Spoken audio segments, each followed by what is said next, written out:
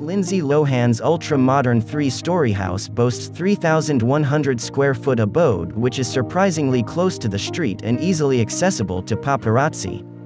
While the front of the house offers little in the way of real privacy, the property does provide a roof terrace with city and mountain views and private parking for 2 cars.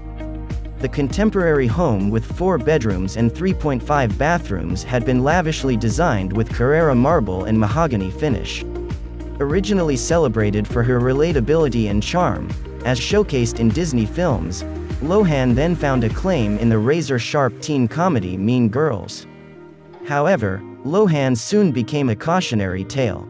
While she appeared to be on track for movie stardom at one point, various problems in her personal life eventually turned Lohan into a toxic commodity.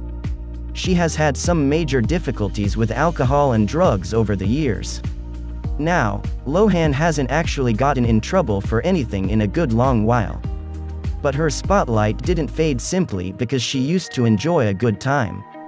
Lohan's chaotic personal life eventually overshadowed her career accomplishments. Most of her heyday projects didn't have much staying power, as it turns out.